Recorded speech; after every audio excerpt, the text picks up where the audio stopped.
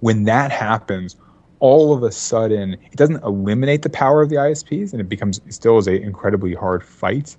But that's where the balance comes out. And people are cynical, and they're like, oh, there's nothing you can do when you have the entrenched forces. And I think that it has been the story of everyday people really pushing back against huge incumbent ISP interests and winning.